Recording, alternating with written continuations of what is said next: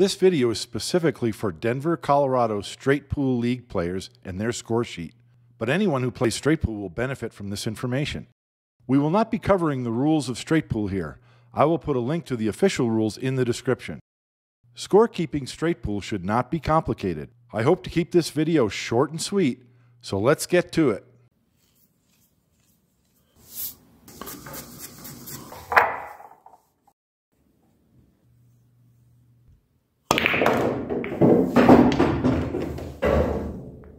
Hello, my name is Bob. Welcome to a short stop on pool.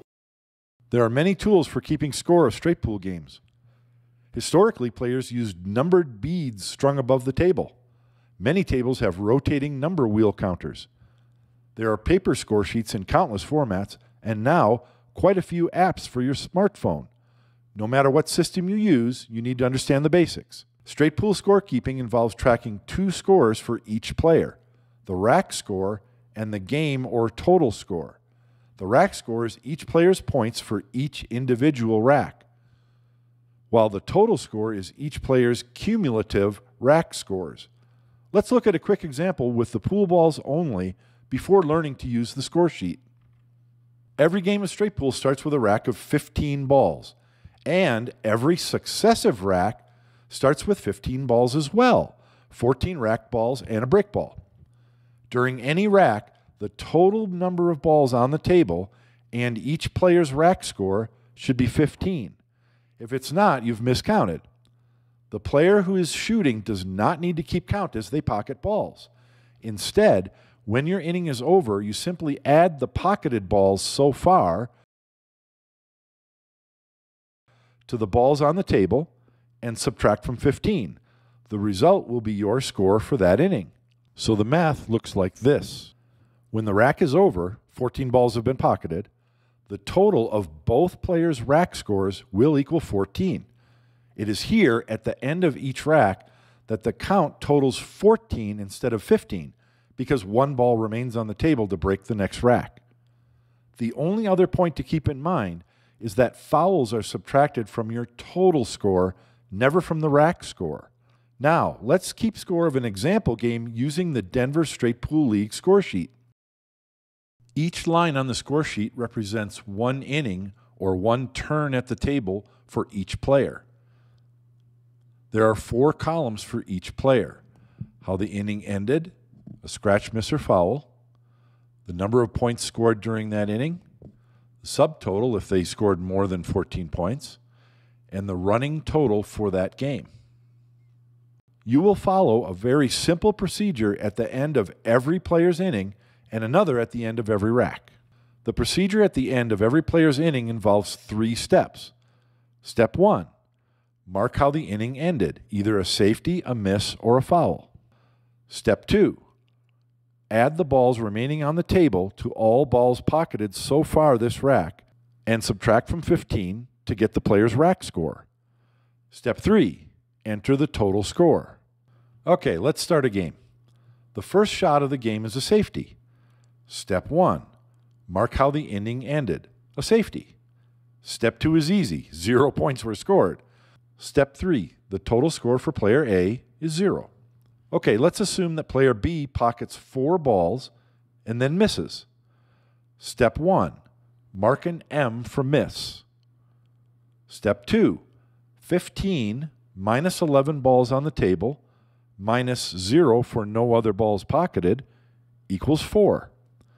Step 3, player B's total score is now 4.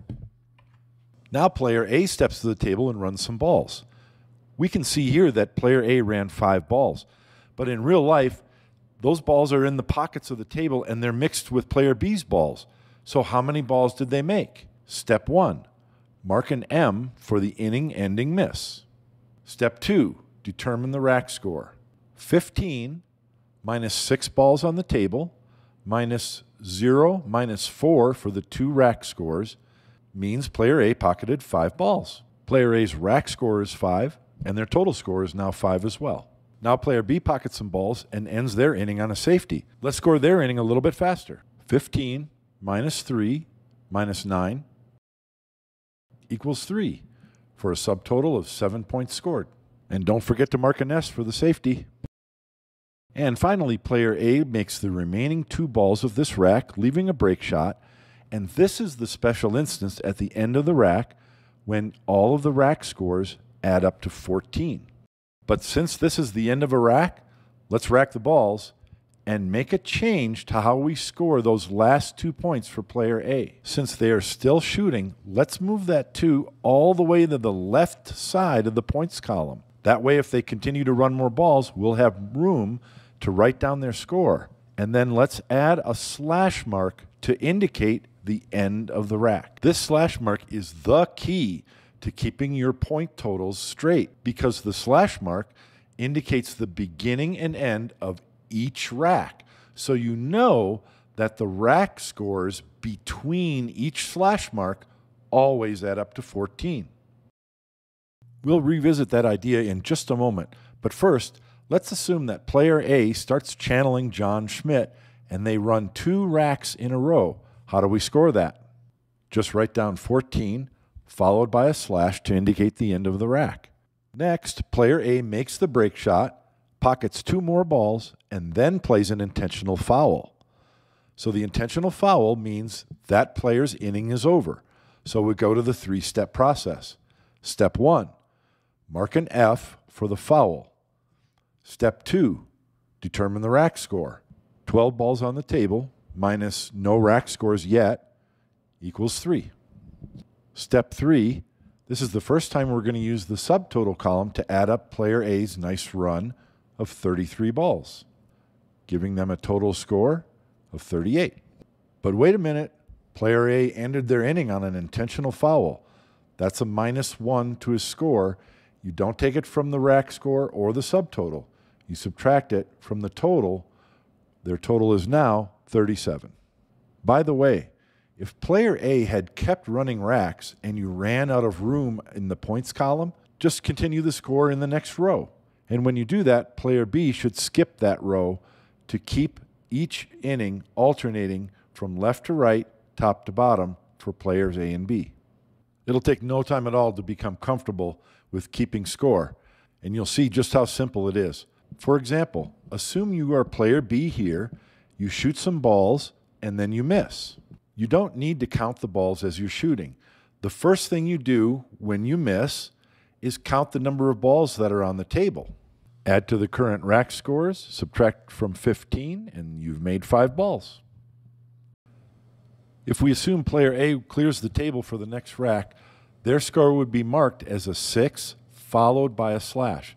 I just want to impress one last time how important it is to mark the beginning and end of every rack with that slash. Notice that 6, 5, and 3, the rack scores between the last 2 slash marks add up to 14. If you remember to do these 3 simple steps at the end of every single player's inning, you'll never lose your place on the score sheet, and you'll always have a perfectly accurate score.